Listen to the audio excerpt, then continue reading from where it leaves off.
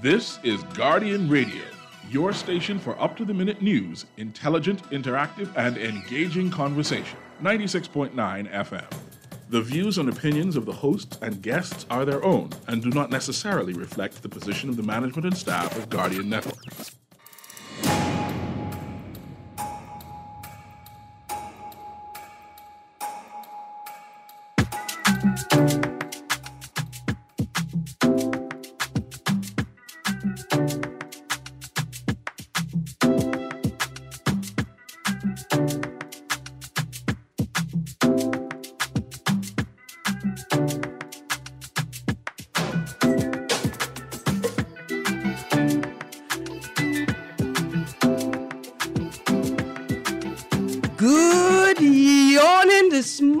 Bahamas. Welcome to Tuesday, the 29th of June, 2021. You're tuned into Guardian Radio 96.9 FM, your station for fresh news, smart talk, all day. As obviously you could see, I'm very excited about this morning's conversation. Let me tell you why. Because I've been waking on like a vibe like this for a minute, right? To try and have this conversation. Today, I have in studio Mr. Renbert Mortimer, the second, right, from last week. And I have my guest co-host, Mr. Darwin Miguel Thompson. Good morning, everybody. And in the Zoom room, I have Mr. Fane Thompson. I would say no relation, but of course, they are brothers from a different mothers. Of course. Absolutely, two Bahamian men committed to advocacy and to activism in the country. And we are closing out Men's Health Month with a conversation about the status of Bahamian men against the backdrop of the upcoming independence ceremony. And so I'm excited about that. I think we're going to have a fantastic conversation. Plus, Mr. Renbert Mortimer II is the boy who created UB's Mingo. Right, that's the mascot for the UB campus, not just the sports team. Spirit, man. The spirit of the campus. Right, because your Mingo is show up when the academics teams are out there, when they debating. He showed up to graduation. He showed up on Rev TV, on ZNet. So it's the mascot just represents the spirit. Anybody who's been to university, notice you need your mascot to lead the charge. And me and you need to talk because Mingo is like a Chichani. Mingo need to take Maybe no PC. that should be the mascot for Guardian, the Chichani. Guardian can't. They can't handle that. They can't own the whole Chichani. That's like these boys them want to own the whole switcher. You can't own some things. You just can't own for yourself. They have to belong to everybody. And maybe that's what this boy telling me right now. Maybe he's saying, Erin, you can't just own the Chichani for yourself. Maybe you have to let it fly free. And let everybody in the Bahamas have a piece of it, eh? That's what you're trying to tell me. That's because that is a part of branding. It's called almost like a relinquishing your brand, so there's no brand confusion. From the Mingo mascot, we now have a group in school called Lady Mingos, right? Right. We also have the Mingettes, which is a dance crew. So there's alterations that's growing from one brand, which is a fallacy of a blue flamingo. We even have the blue flamingo literacy First festival. of all, blue flamingos exist. Second of all, I want to see the Ming perform the Mingalinga, the new dance coming out of UB.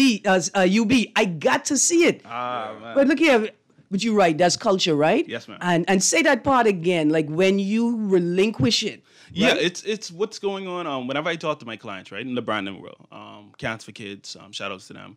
I work helping some consultancy with Wana Luther, right?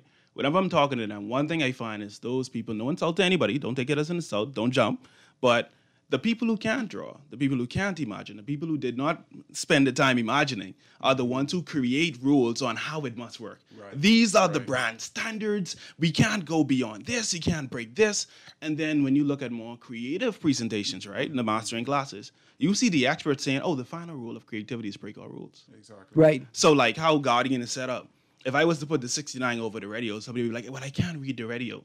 Then you see one magazine in the States do it. They're like, oh, that's genius. Yes, it's a creative because way. I know that the word radio is right. So there's also the psychology of art, right? Mm-hmm. There's stuff that your mind already. I could put a photo over Time magazine, and your mind still says that's the word time, right? Because that's brand recognition. Now look here, this is what this conversation is about today, right? Mm-hmm. We're going to get into it.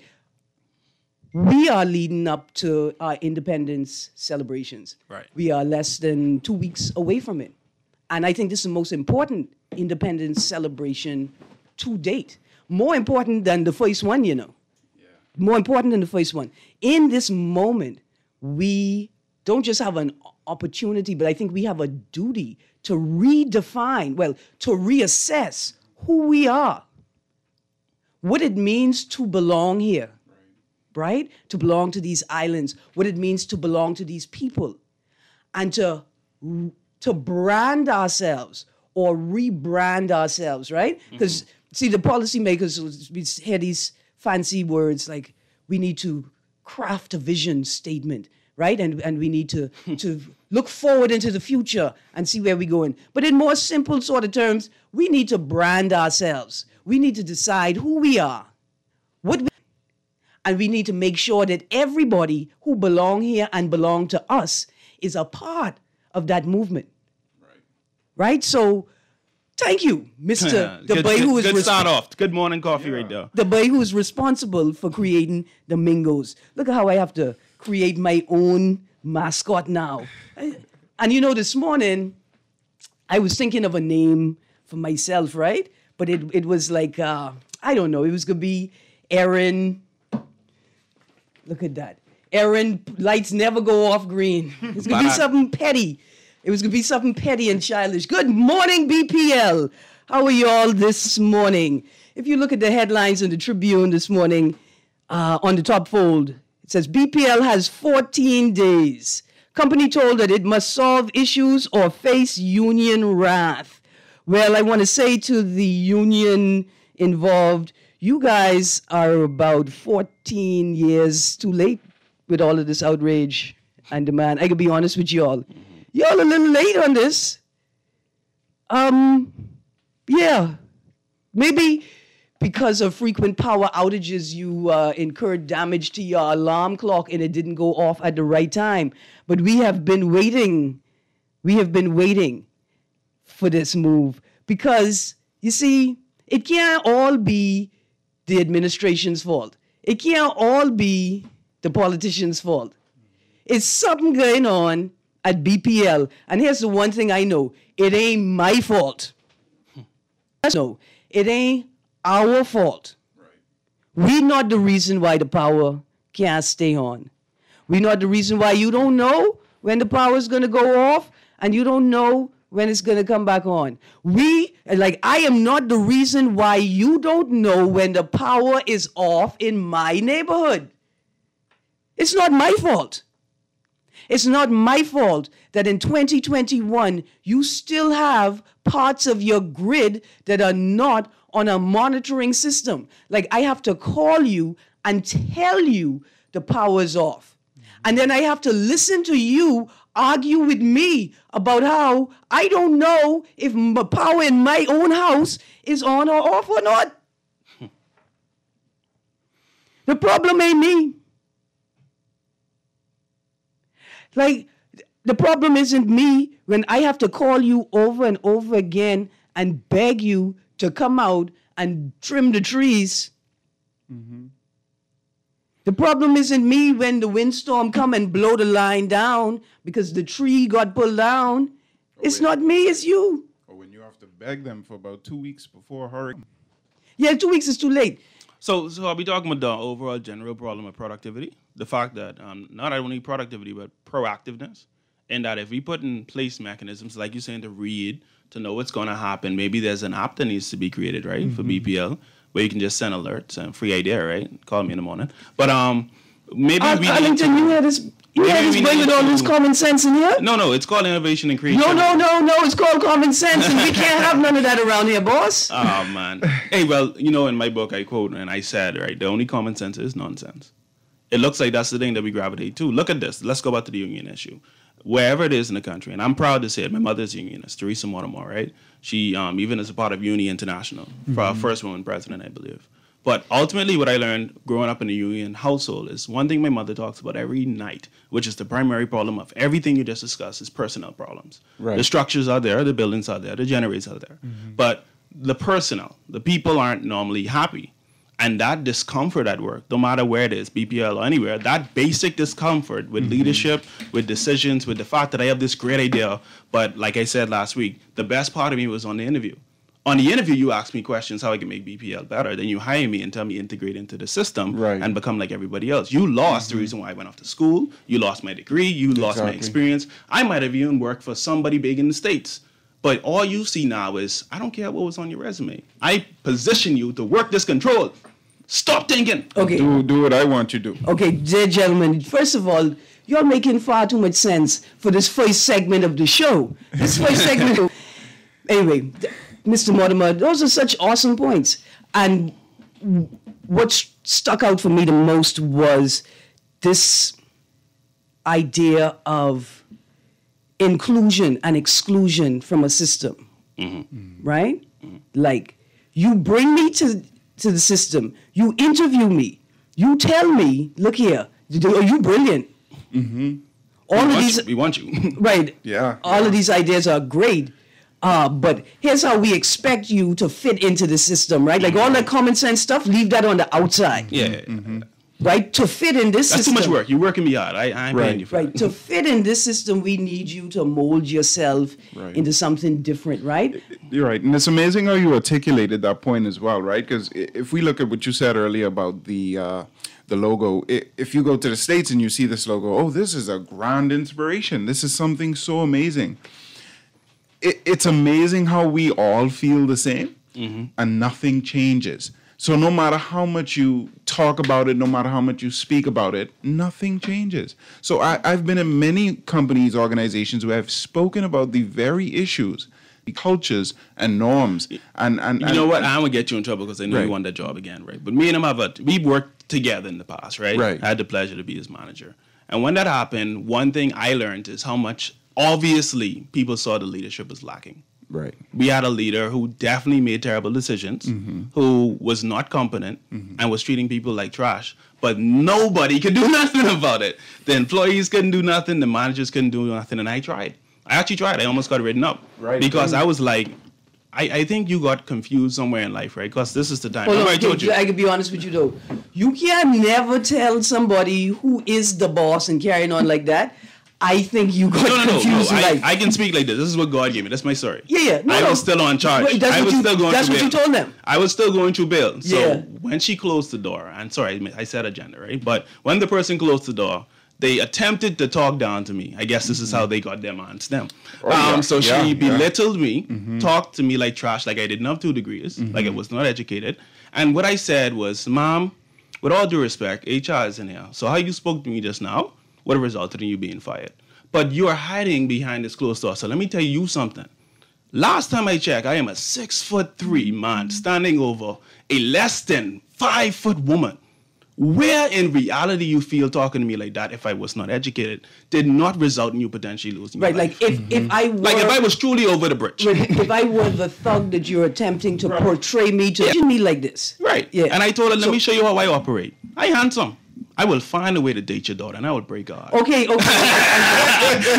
Damn, listen. All jokes aside. All jokes aside. My point from that is, I thought I was the pettiest, but I have to admit this is. Look how educated I was, right? Let me find your daughter and give her a baby. I thought I was the pettiest person on the planet this morning. I need y'all to know that this level of petty requires. But don't miss the lesson. The lesson is this man is sitting next to me across from me, and he's not disagreeing because he knows what I'm talking about. Rewriting the rules. Literally, as men, we had a woman trying to beat us down, and if you didn't have integrity, you would walk out there every day and drink. And I told her, you are damaging us, and you are hiding behind this job. Not much leaders out there, and I'm saying this to whoever has it, not much leaders have this testicular fortitude to stand up for what is right. I just want to say this, dear Renwood Wells, it turns out that you're not the only, it is a difficult word to pronounce, and I want to apologize to you for relentlessly making fun of you for mispronouncing the word. From now on, I will only make fun of you. LOI, don't need to you have to understand me to understand how much no, even sometimes saying millions of dollars, I just get confused. Like I can't put it in word form. But let's stop being petty. All things when it comes down to males, men, young men, boys in this country, we have challenges that we cannot even articulate. And that's why I love being here on this show. We have, and I talk about that point to say, do you know how hard it is to restrain yourself, to remind a woman who thinks she's powerful how I could miss and hit you and you die and then I go to jail? But nobody's going to care for what cost that result. I can't never say that anywhere except radio or when I'm hired on stage. Right, because like as people, a teaching and then moment. people say, oh, how is he qualified? Oh, didn't I go to school? Right. Didn't I not write a book that I talked to young men for over 10 Right, years? because I'm about to tell the Bahamian listening audience that you are not allowed to be as petty I've as lived Ray life. has suggested. I mean, first of all, you're allowed to, right? But Right. the whole point is let us create an environment where we do not have to engage to pettiness, to circumvent systems that are not functioning and people refuse to fix. Let's look at the end result. I want to end with this. How does the system fix everything that Mina said inside that room? I go to HR, I tell them what she did. She comes back and she prints out my sheet. She says he's come to work late 3 times, so I didn't write him up. So I was giving him mercy. But I guess I got to write him up now since he went to talk to y'all. And so HR read it off as a miscommunication. And I was like, so let me get this straight. She talked to me how she talked to me. And all she have to do is just pull up some facts about me showing up to work late. And now it's a miscommunication. But write me up, give me this form. But y'all could deal with this poor leadership. And everybody tell me let it go. And I was like, why do we let bad leadership go? Don't we understand? And let's go back to the union issue again. The union wants to make noise like inside 2008, I believe. Correct me if I'm wrong. Saul Kirshner didn't say we had to let people go because things stuff at Atlantis. They can stop a company from shutting down.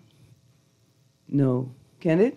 What if let's go futuristic, right? Let's innovate. Yeah. What if we finally change this policy and we allow Bahamian stuff, solar power? Do you think we can need A union? A union, not BPL if everybody else solar power? No, but we could need a different type of union. I still could need a union of electrical workers and solar practitioners. I still could need a union of some sort. But man, listen, to start the show, thank you for framing this, right? Because with the conversation that I sort of invited Faye Thompson to extend, it was really going to center around the tragic incident that took place several weeks ago in the Kemp Road community. And sort of the state and society's response to it, right? Against the backdrop of independence. And to ask the question, how do young men construct their identities in this particular nation, given all of these dynamics, right? I really appreciate, though, the example that you raised for who may be right at that cusp, right? Of being a part of the formal labor force, being a part of the formal economy, right, and its mechanisms, but because of dysfunctional systems, dysfunctional and sort of nasty personal and professional cultures, right? And communal spaces that don't understand the dynamics that young men are dealing with and thus cannot offer them support that they need, how these young men can slip from one space to another. And the psychological factors, right? In many instances, it's not the money, it's the psychological factors that push young men and young women into these spaces that we call antisocial. Right? And if I could make a note, I saw an article, I think it may have been this morning in The Guardian, or The Punch yesterday, and it's a great story, about the police community engagement and interaction, right? But it says this weird thing at the end, and it's sort of like, we're doing all of this work to create like a safer place for the police. Right? Yeah. And I was sort of like, hey, guys, I mean, I'm all for you focusing on your own self-interest, because who will if you don't? But that's not about creating safe spaces for young people. And coincidentally, right? Like, as a part of that process, we make police work safer. But the initial intent, we're not focused on creating a safer environment for the police. Right. And it's used as an excuse to militarize the police, actually. To make them, quote unquote, safer is to put them in military gear and to put them in the Right. roughest, toughest looking attire that you can. And how does that benefit the inner city communities? Because if I see police officers walking around and walking around my community with these high-powered rifles, my attention isn't on I'm safe. My attention is why these dudes coming through here, coming to bother me and my Grammy and my granddaddy. Them, come on, like, Yeah. that's uncomfortable. Right, and it's and then it raises the question of the campaign that we're seeing in the U.S. of defund the police, right? Defund the police, right, yes. Hashtag defund the police. We actually want that as well. And it's not just, fire police officers and send them home. What it is, it's allocation of resources. Yes, yes. Right? Right. To support the people who should be doing the work that we rely on the police to do, even though they're not trained to do it. So defund the police is really a campaign aimed at creating a safer space for the police. Creating police officers that are social services workers before they are police officers. No, not even that, It is directing the funds to social services. Exactly. So the social workers can do the work that needs to be done. Exactly. Before a situation is created that the police are required to come to and resolve. Now I get it right. You're talking that proactive common sense stuff again, huh? Boy, look here. You know that you means... mean, oh no, what you trying to say? You trying to say if my son disobedient in school, that the teacher shouldn't kick him out, result in him, one, not learning the lesson for the day. Two, understanding that picking up garbage is a punishment. That's why we can't keep the country clean. We taught them. Picking up garbage is a punishment. In Canada, when I litter for the first time, the police pulled me over. Hey, you in Canada, that's a fine.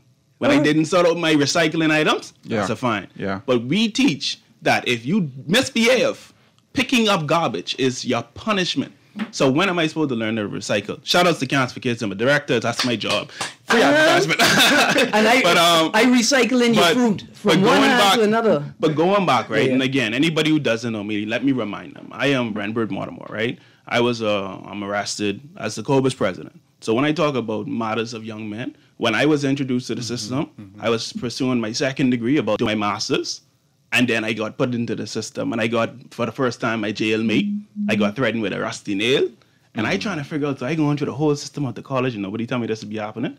So that's why I'm here today. Let's talk about the world people don't know when you think the police are your friend, because I was there. All right, so we're going to have to do that on the other side of this break. And I know Mr. Fane Thompson is sitting in that Zoom room wondering, when we going to let him in? Mr. Thompson, I bring you here to reason with these two young men. I didn't realize Fane Thompson, my lawyer?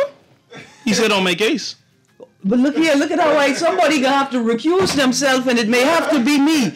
Listen, stay tuned to On the Clock with Erin Greene, 96.9 FM. We will be right back after this break.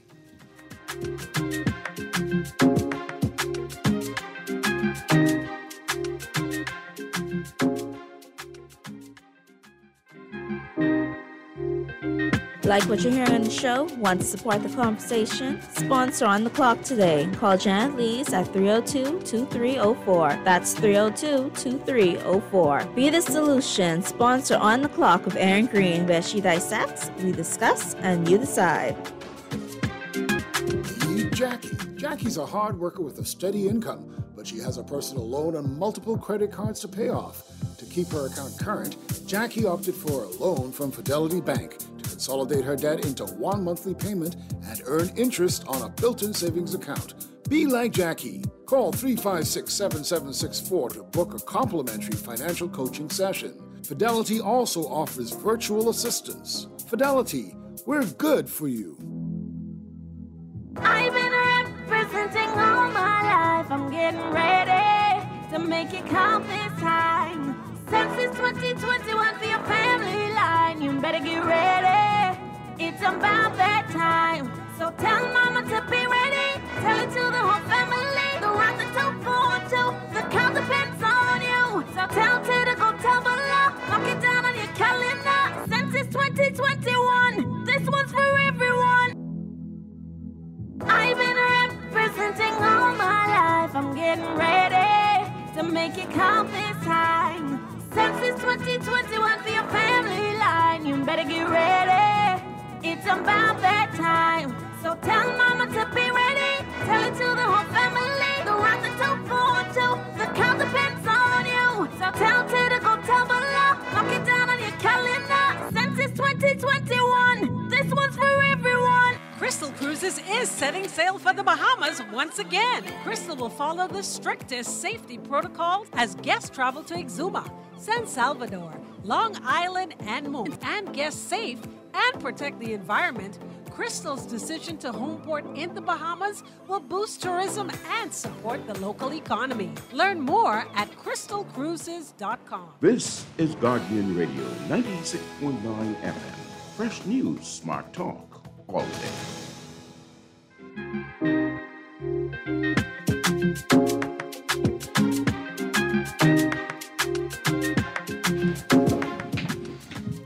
Good morning and welcome back to Guardian Radio 96.9 FM. You're on the clock with Erin Greene with my guest co-host, Mr. Darwin Thompson. Morning. My guest, Mr. Renbert Mortimer and Mr. Fane Thompson. As we get into the show, my housekeeping got waylaid by these man them. And that's really how it has happened. You know, don't let them tell you women lazy. The man them is distract you. So let me remind you, today's show is brought to you by the Department of Inland Revenue. And if you missed the opportunity to save on your real property tax during the first round of the Real Property Tax Forgiveness Program, it is not too late. The program has been extended until August the 31st, 2021, and you can contact RPT at bahamas.gov.bs or call 242-225-5778 toll free.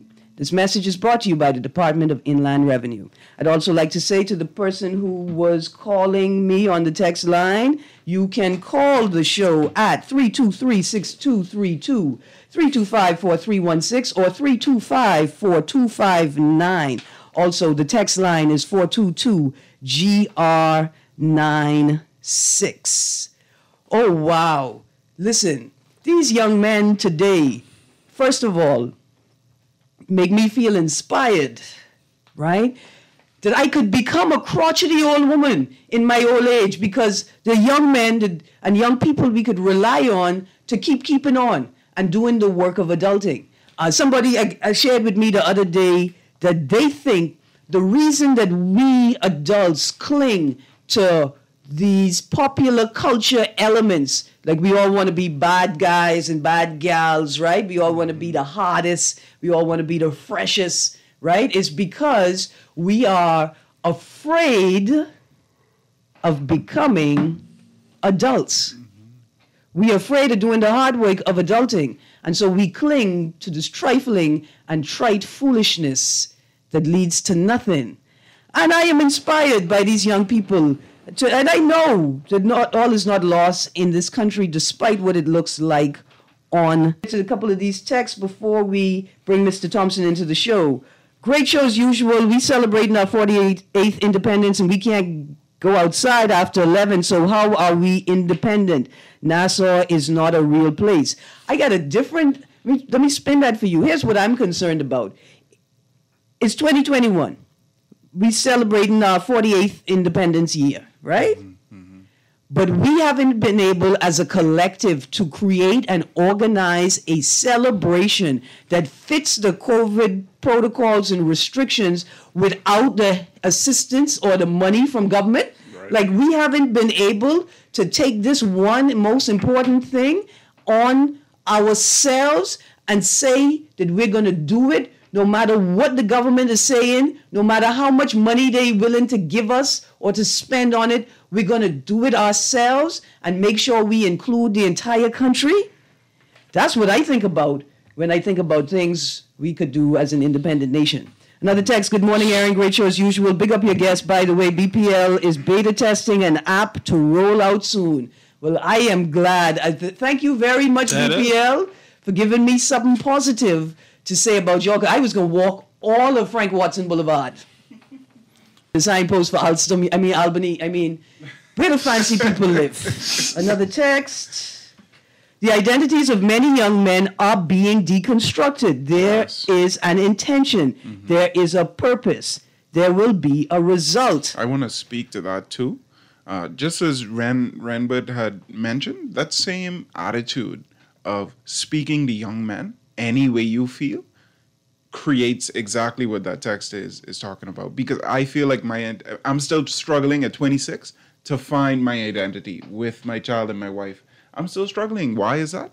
Because of the trauma that you experience from trying to pave your own path and being blocked at the door. All right. It doesn't stop though, because I'm in a special group of married and divorced men, right, for my second book. But the married men in particular, some of them before they was married was innovative, creative, designing, doing plays. Like these my peers. And like now they married and literally when they had a wife come in, they say, well, I gotta call you back, wait. Okay. Well, I know okay, Mr. Thompson. Look here, good morning, Mr. Thompson. How are you? Did you hear what that young man said just now? About his wife coming? Well, about this space that it seems that men transition into when they get married, right?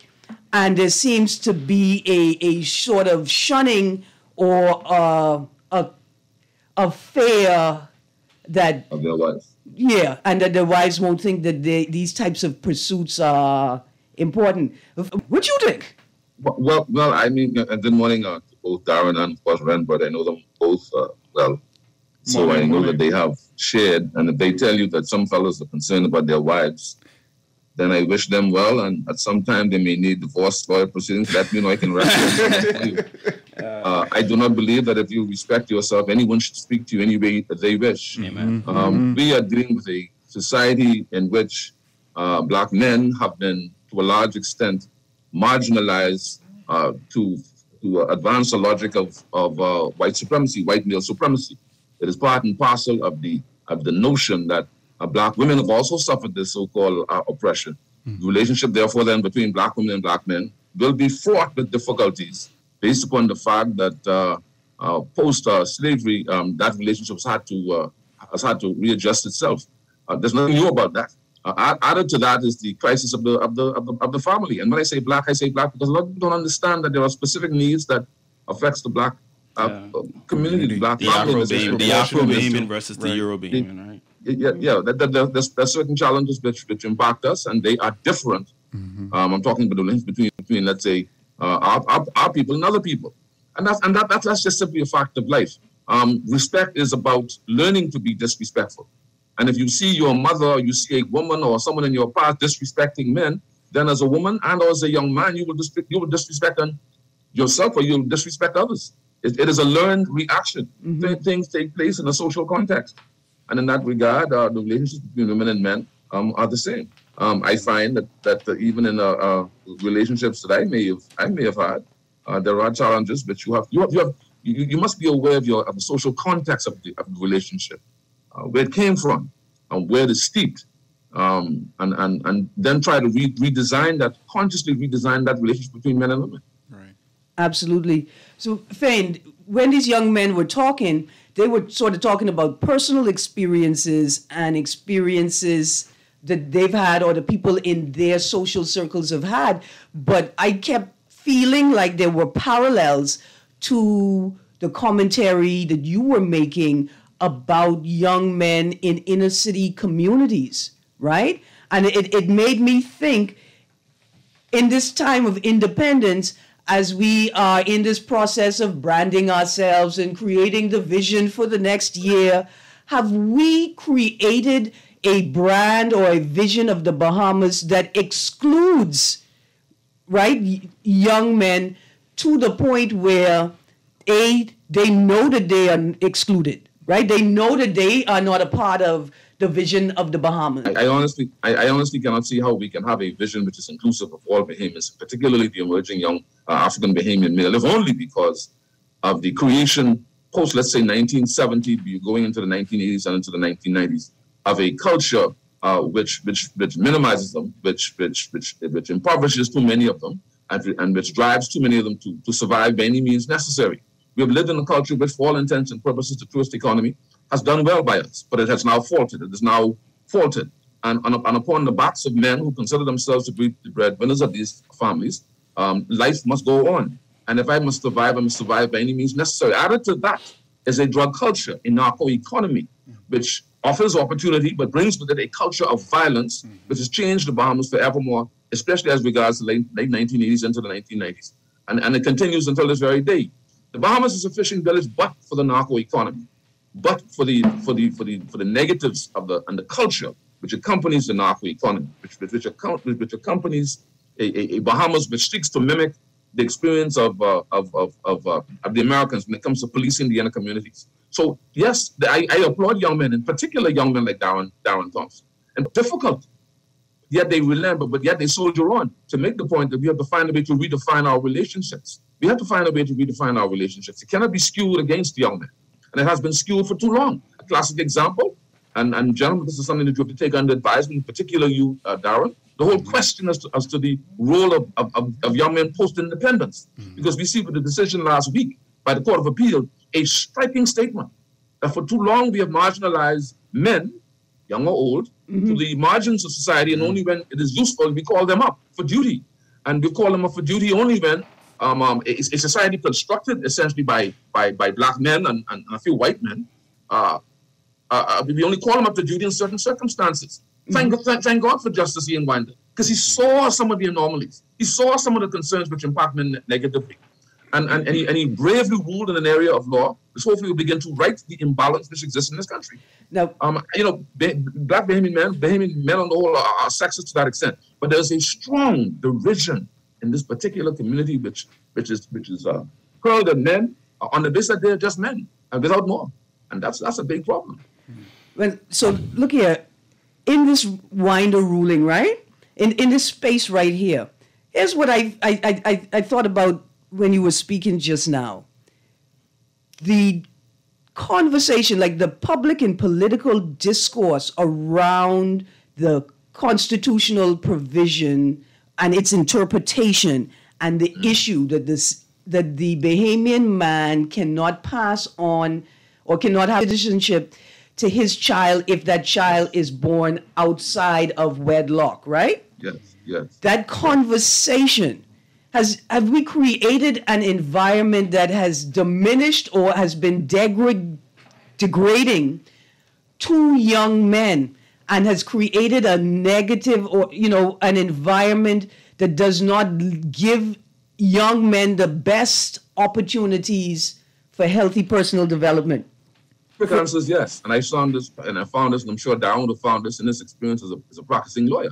You go before the magistrate's courts, in particular when it comes to questions of paternity, there is a tendency on the part of the courts to err on the side of the so-called female parent of a child, just in terms of its routine and daily decisions. In fact, there is a policy position that the Ministry of Social Affairs, that there's an issue before the courts. We err on the side of supporting the position of Bahamian women. Now, let me say this. I come from a family of a powerful Bahamian mother, and were it not for her, I would not be who I am today. However, there are certain hangovers post-independence which clearly were designed to cripple men, even though we don't understand it, which means we must be this Winder decision. This Winder decision is brought to the fore. And Erin, I've not forgotten the prejudicial position in which married find themselves when it comes to transposing their paternity to their children. But the position in which men find themselves as a result of this decision, if it is affirmed, will be to rebalance the scale of power in the relationship between men and women when it comes to children and paternity. And this is important. And people like Cleveland Duncan, because I know he listens to Guardian shows every day. Yeah, man. He has been fighting this particular issue for eons. Let me give it to Cleveland. Eons. And no one has taken him seriously. Every once in a while, they look back at him. What I say to you, what I mean is this: unless we understand that the relationship, our relationship between ourselves, comes out of a slave era, a very violent and destructive era, you'll not be able to rebalance the imbalances which our own politicians, in our name, black politicians, sought to put in place. When I saw Loftus Roker's position, articulated by him as regards Article 14 and Article 6, I did hang my head, not in shame, but in disappointment.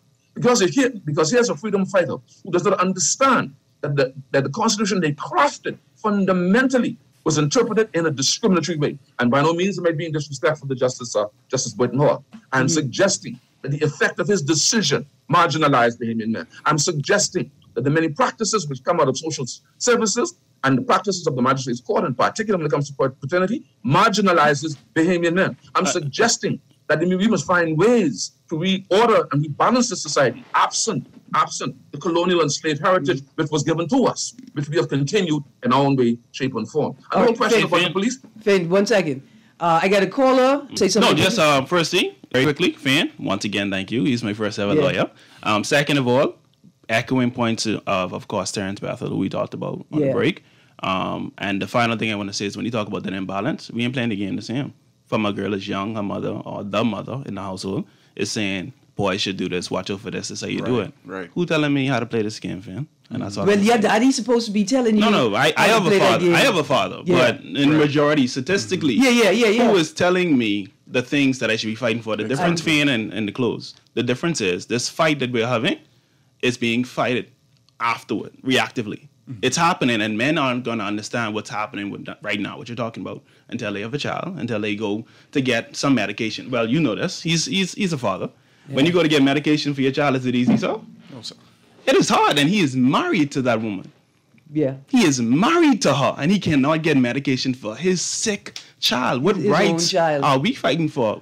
Boy, look here, boy, I can tell you something I learned yesterday about the husband and the children. The husband could come in, at one point, husband could come in and tell you anything, and that's his children. He could say anything. He could say, God, I ain't never had sex with her. That's my wife, that's my child, and I could do what I want with that child. This time, he don't know the child from... Anyway, this is not a battle between the sexes. This is an attempt to assess and deconstruct the systems that pit us against one another. Exactly. Right? As a distraction from the overall game. Right. But I see we got a caller on the line. Caller, you're on the clock. Godly days to see you on the voice along with you on your panel. Good morning. How are you? Erin, pretty eyes, Greene. Ah, boy, you will cause these by them problems, sir. How you doing? I'm holding, thank God. I'm going to try to make this short because I know time is going. But I want to ask Fane of a question or two. But first I want to say, knowing that he mentioned Loftus Roker. Now, if he was around, if he will remember when Loftus Roker was trying to straighten the Bahamas by dealing with all the illegals that had came here, he was stopped by the former Prime Minister, Lyndon Pinlin. Now, if you don't know of that, I want him to get into the record and check it.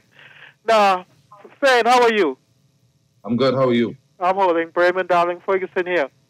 Now, what I want to ask you, right? Now, knowing that the justice made that ruling pertaining to children that are born here, right?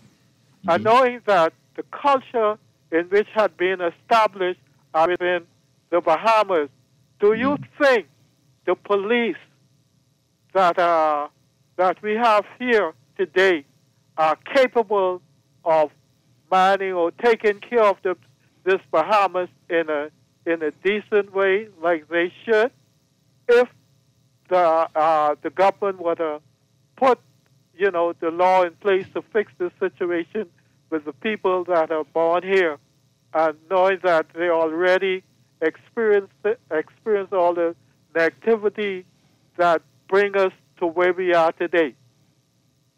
Well, first, let me say this to you, and thank you for the question, Bremen, and it's been a long time. It's good to hear your voice. Let me say this to you. Thank you. Let me say this to you. The Royal Bahamas Police Force does the best possible job in the circumstances. Here's the kicker. Here's the problem. The very infrastructure which has been built around the so-called our method of policing is wrong. Fundamentally, it is based upon the idea that we can militarize. Thank you, Darren. That we can militarize the problem into submission. When we talk about crime and punishment, we must talk about a narco-economy in which context crime takes place. I've said this many times, and I'm going to say it too often. The drug war is what is causing our social problems. Decent Bahamian men exist all over the place. It is the logic of survival that drives some of them to the gunman to sell that dope to take care of their families. That is what is poisoning our nation, not our young men. The Royal Bahamas Police Force, if the drug war was ended, would have no need to be so big. You wouldn't need 4,000 to 5,000 people driving up and down in cars and getting new contracts to get more, et cetera, and all this policing and surveillance and diminishing of our democracy, were it not for this drug war that we by logic, have taken on from the American government. by their instruction and by the logic of Richard Nixon. These are the things you must look at. Policing in this country is very simple. Abandon the drug war. Abandon the drug war. Legalize drugs. We lost an opportunity with the simple and marginal so-called legalization of medicinal marijuana. We must go further. We must look at the structural problems which drive our young men to their behavior patterns. Oh, not only our young men. It prostitutes our young women. It diminishes our relationships interstate. We refer to young women as bitch and hoe. We embrace a culture which is alien to us. Let me finish. Which is alien to us. There are ways to deal with the needs of our police force. We must applaud them, but they can do better work by our decision to dismantle this drug war. What I want to ask is the dismantling, the solutions to dismantle the drug war, right? And the drug culture and the gang culture that spring up with it, is it going to be primarily rooted in shifting governmental policy, shifting cultural and social practices, or real economic reform? It has to be both. But let me say Portugal. And of course, I think, Darren, you understand what I'm talking about. Portugal. I'm not a run, but I don't know how much time he spent in this particular area. Portugal had the same challenge. How do we deal with this vexing problem, which is criminalizing our people, causing pervasive health abuse, et cetera? How do we dismantle a system called the so-called drug war? They did in 2001 with tremendous impact, so much so the social crisis attendant upon a culture policed in the way in which ours is policed, dropped and fell. The social crisis disappeared almost overnight. Ladies and gentlemen, this is nothing new. All right. Patrons are not talking about something which is new. So, Fane, we have many examples in Europe, and the examples abound. So, Fane, I got a text here that says, you said legalize drugs. You need to be specific with that statement. So just very briefly tell us what that process looked like in Portugal. Okay, in Portugal. And thank you very much. I appreciate that. First, let me say, I believe in the rule of law. I'll be the first one to tell you that we must protect our police officers in the execution of their duties. They exist within a legal context. However, there are experiences around the world, in particular Portugal and parts of Europe, where they have recognized the link between violence, idle violence, and the proliferation of a culture which seeks to police unpoliceable behavior, which is the use of personal narcotics, amphetamines, mind-altering substances. And that's unpoliceable behavior. Exactly. What they determined to do was to dismantle the very structure which criminalizes that behavior, and to avoid and to as it were take away the supply side demand which drives gangs in the streets to warfare with each other. It worked tremendously well. Fane, the thing is, most of the people don't want the drugs to be legalized, because when it's not legalized, that's where the most of the money at. And they don't want that. I'm going to hang up and listen.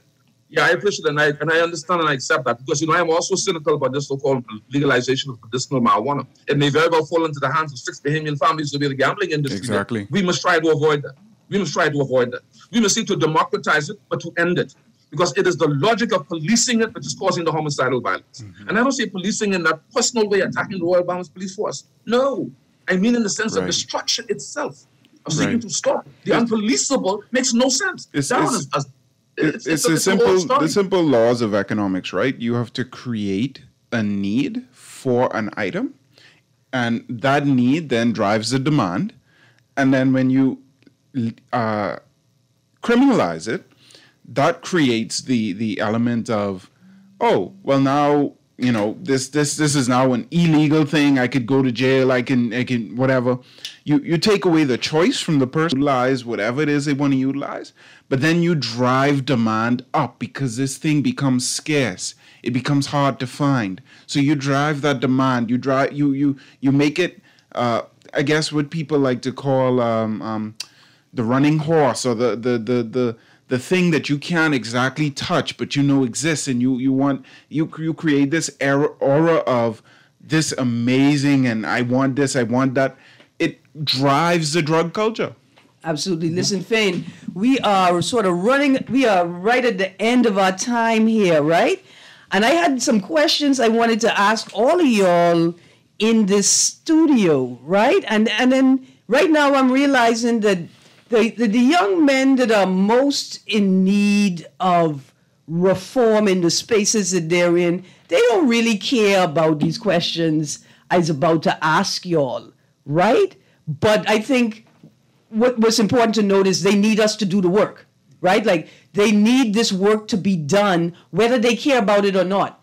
And advocates and the stakeholders have to commit to doing this work, whether the people they're serving understand the work, whether they understand the passion and the effort and the concern or not. And so we got to continue this conversation at a later date, but I want to just get your last word on this. Is a national youth service the answer to all of our problems? And should we make parents and children perform or participate in the youth service at the same time? No and no. Okay. All right. Well, I'm going to have you back on to discuss that answer. Please give us your last word before I end the show. National Youth Service? Yeah. You mean one that highlights youth in the country to do positive stuff?